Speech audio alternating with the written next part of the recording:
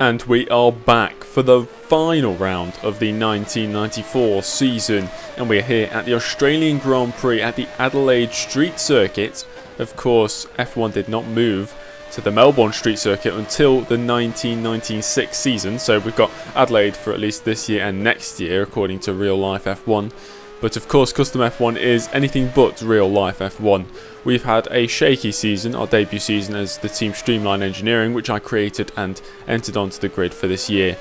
We did not start with much money. We are going to end in minus figures, so what we need to do for next season, there's a couple of options. We could either use our 1994 car for 1995, strike a deal with a higher up team to maybe become a feeder team for them for a couple of seasons, and in response they will give us some money to keep us afloat, of course, and supply us with drivers from their youth systems. That's a possibility as well. Or we could just find a paid driver or better sponsors. That's always an option. But right now we're going to finish this season in about minus 2,000 currency. I have no idea what currency, our made up currency, it's got no name. It's just minus 2,000. But we're on a qualifying lap here. It's been a bit shaky. It's up on my previous best, and my previous best was not good at all.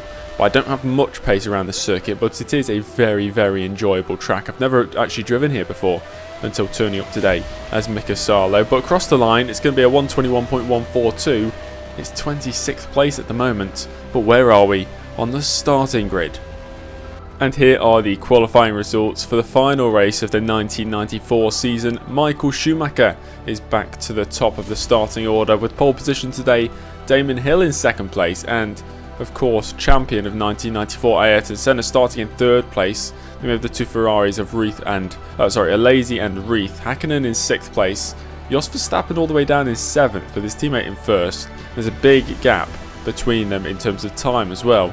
Martin Brundle in the second McLaren in eighth place with Blundell in ninth. De Cesaris running at the top 10. Olivier Panis, the only Ligier, in the top half of the standings in 11th place. We have the two Jordans sandwiching the Sauber, so Rubens Barrichello in 12th and Eddie Irvine in 14th, with Heinz-Harald Frentzen in the Sauber sandwiched between. Moving on to the second half of the grid, we have the second Tyrrell of Katayama starting from 15th, followed by the two Footworks, Morbidelli ahead of Fittipaldi, the second Ligier of Bernard in 18th place, Beretta and Mahendra on the 10th row of the grid. Mahendra once again impressing in qualifying. He's had a few storming qualifying performances in the latter half of this season.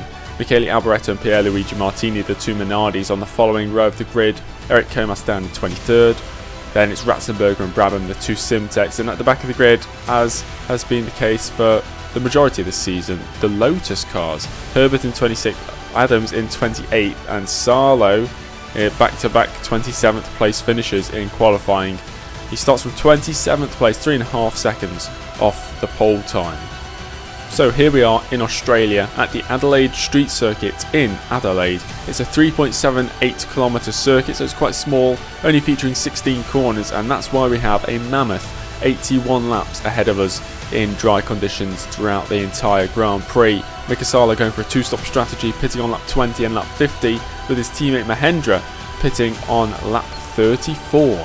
Well, there's only one more thing to do, and that's go racing. The 1994 Australian Grand Prix is next.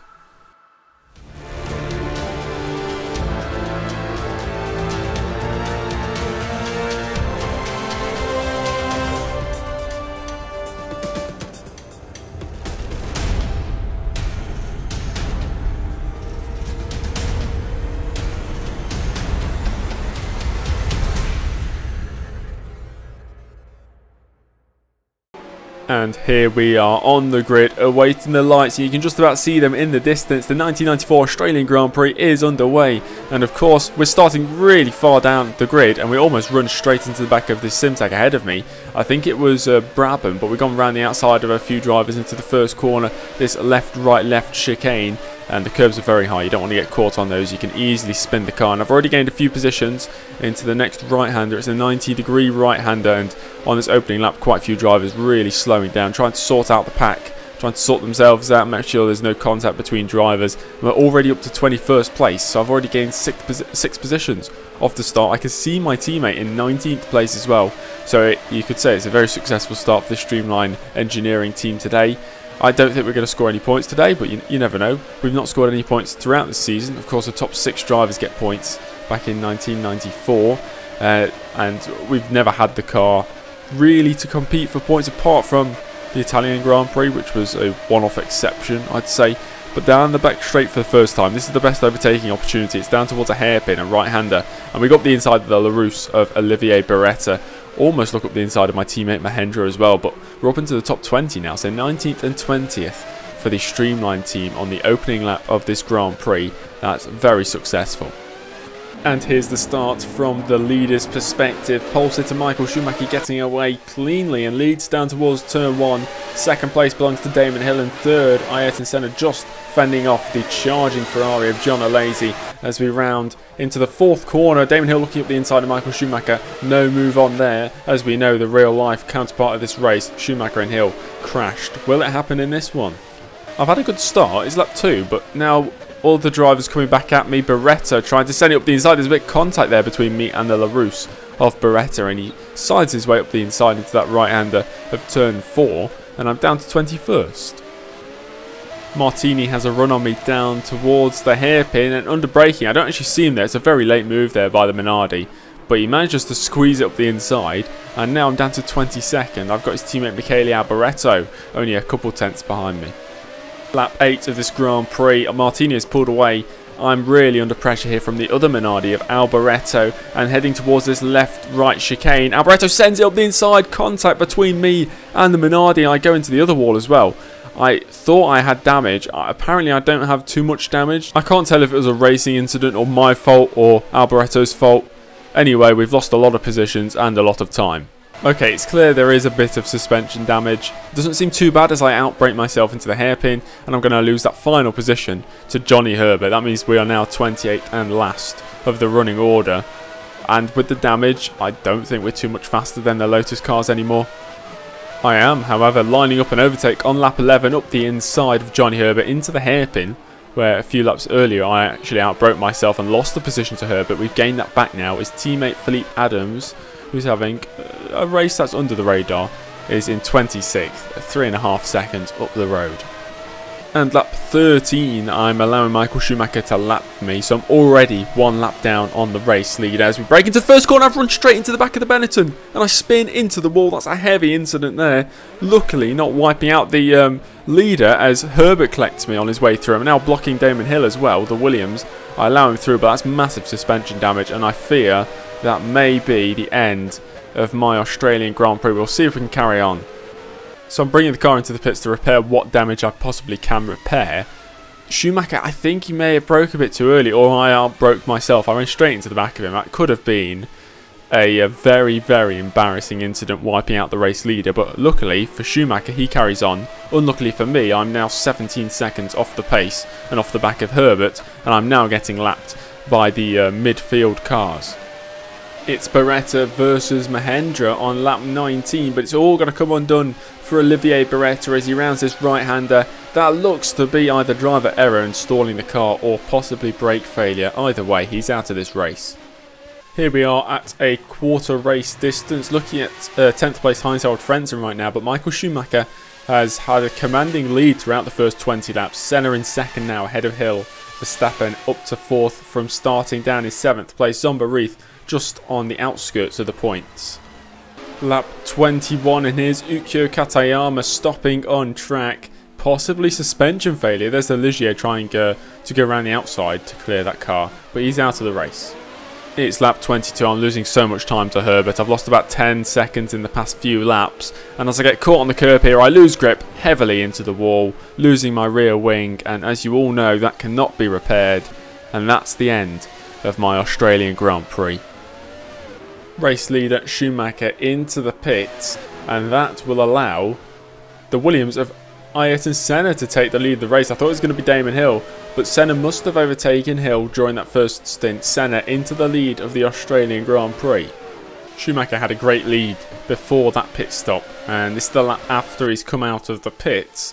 It's looking good for Schumacher for another win this season. Of course, he can't win the championship anymore because Senna's already... Oh no, Schumacher's into the wall!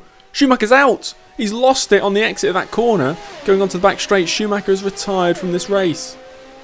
Senna now into the pits for his first out of, I assume, 2 scheduled stops, and Damon Hill is released into the lead of the race. Damon Hill already with 1 race victory under his belt this season. Could he possibly strive for 2? Not looking good for Hakkinen coming into the pits with a faulty sounding gearbox, and yep, he's out of the race. Hakkinen retires due to gearbox failure. I think Hill might be on a one-stop strategy. It's lap 36. He's under pressure from his teammate Senna, who's closed the gap to him. And they've got the Tyrrell of, I believe, that's Katayama in front of them. And Senna's managed to make his way through. And now Hill with the slipstream down the back straight, maybe looking for the move back up the inside into the hairpin. It's a great overtaking opportunity, and the Williams of Hill is taking that opportunity side by side with his teammate, the world champion for this season, Ayrton Senna. And Hill back into the race lead, but Senna's not giving this fight up. What a brilliant battle between the 2 Williams teammates. And Hill just about takes that position back, but Senna back to the inside. This will be a move into the final corner, turn 16. It's another hairpin at its Adelaide Street Circuit, and Senna back into the lead of this Grand Prix. Halfway through this marathon of a race, Senna leads, Verstappen up into a podium position now, and Reith is up into the points positions, possibly on track to score his first ever points in Formula 1, the rookie, and the sole streamline of Kaya Mahendra down in 19th place right now. Lap 45, and Senna rejoining the track after his second and final pit stop. Clear of second place man Jos Verstappen. Damon Hill's been into the pits a few laps earlier. I think Verstappen hasn't been in for his second stop yet, so the Dutchman is up into second place. Irvine suffering the same fate as Hakkinen earlier on in the race. Irvine pulling into the pits, retiring once again due to gearbox failure. Approaching the final few laps of this race. Well, when I say final few laps, oh wow, big crash there. De Cesaris heavily into the wall. I was going to say he's going well so far, almost into the top 10, but he's out of the race now. Lap 56, and Morbidelli slowly coming into the pits to retire his car. It's the 3rd car of this Grand Prix to retire due to gearbox failure. Here we are at 3/4 race distance, and we're looking at the battle for the final points position between the rookie of Zomba Reith and Heinz-Harald Frentzen in the Sauber. Of course, the Ferrari has retired from the past 2 races, his first 2 races. Is it 3rd time lucky for Reith? Can he hold on? Can he finish in the points? Lap 67, and we're looking at second place man Damon Hill, who's had brake failure, massive brake failure at the hairpin at the end of the back straight. Hill heavily into the wall, and it's out of the Australian Grand Prix. David Brabham having a solid race so far, only 2 laps to go. No, never mind. Off the track at the final corner. That looks to be brake failure, just like Damon Hill a few laps prior, and David Brabham is out of this race. And after 81 laps of racing and thousands of laps of racing throughout this season, the final corner has presented itself, and Senna crosses the line to win the 1994 Australian Grand Prix and close out the year in the best way possible. And here are the race classification. At the end of the Australian Grand Prix and the end of the 1994 season, Senna wins yet again. That sums up the season he's had, and he's reached the 100-point mark. I think he's finished on 104 points. John Alesi in second place. Martin Brundle is finally another team other than Ferrari, Benetton or Williams on the podium, and it's happened at the final race. Martin Brundle, who's been Mr. Consistent this year, finishes in 3rd. Frentzen up in 4th. Barrichello in 5th, and Verstappen, suffering a brake failure really late on apparently, slips down to 6th place. Zomba Reith, he's had 3 races this season, 2 retirements. He's finally got a race finish, but he has failed to score points. Not bad though, 7th place for the rookie. Mark Blundell in 8th, then it's the 2 Ligiers, Panis and Bernard, and then the 2 Minardis, Alboreto and Martini. We had 18 finishes, which has been quite high, and has been, well, we've had quite a few races this season with high amounts of finishes, surprisingly, considering the actual reliability of the cars. I think there was a few races where we had up to 24 cars finishing. Here are the drivers' standings for the final time this season. Senna claims the championship. Well, he claimed it the other race. So Senna is 1994 world champion. He becomes a 4-time world champion and has now won a world championship with 2 different constructors, those being McLaren and Williams. He also broke past the 100-point mark, which in seasons like this, with reliability not being the highest, is an incredible milestone, an incredible season from Senna. Schumacher finishes comfortably in 2nd place, and Alesi holds on to that 3rd place at the end. It's quite close between 3rd, 4th and 5th, but Alesi in 3rd, Verstappen in 4th, Damon Hill, who, if the season was carrying on for any more races, would have certainly been out for the rest of the season, with a big crash today at the hairpin with brake failure. He finishes in 5th in the championship. Martin Brundle with that 3rd place today is in 6th place, a very good season for Brundle. And Gerhard Berger, only managing 5 races this season, but still claims 7th place in the championship. Quite amusingly, out of the 28 drivers on here, there's 4 that have driven for Ferrari, and that means there is absolutely no Simtech cars, and I think there is no LaRouche drivers either on the top 28, which is quite amusing. So Zomba Reith's result today means that he actually finishes in the top 20 in the championship. Of course, it's a no contest because he has not scored any points. Only 17 drivers scoring points. I was hoping for a few more, but hopefully next season the teams will be closer together and reliability might not be as good, I don't know, and maybe we'll see some more points finishers. Now on to the Constructors standings. Williams win the Constructors Championship. There is no denying that. Benetton finish in 2nd. Still, it was relatively close. Ferrari were up there for, well, at least the start of the season, maybe the first 6 or 7 races, but slowly drifted away, and McLaren started outperforming them in the second half of the year. McLaren comfortably in 4th, Tyrrell in 5th, ahead of Sauber, Ligier and Jordan. Only 8 teams out of 14 scoring points. I was hoping, like I said earlier, for more teams and drivers to score points, but maybe next year. And that, everybody, is the end of the first season of Custom F1. 1995 will be here in a matter of a few weeks. Thank you all for the continued support on the series. The channel has really grown since this series was launched back in November, and hopefully it will continue to grow. 1995 is going to be, in terms of quality, so much higher than this season. I just cannot wait to start 1995. If you want the results for the youth drive, well, at least the feeder series, just join the Discord. I'll post it there because I don't want to make a graphic and stick up on screen now because it's a bit of a mess. But yeah, if you want to know that, just head over to the Discord. I'll put it in the Custom F1 channel. Make sure to join the Discord if you're not already a member. Subscribe to the channel if you haven't already subscribed. And give the video a like. Leave a comment down below what your favourite race was this season. I think my favourite race, it would have to be maybe the Italian Grand Prix, only because it was so crazy and we almost scored points. That's it, guys. Thanks for watching. I hope to see you in the next one. Goodbye.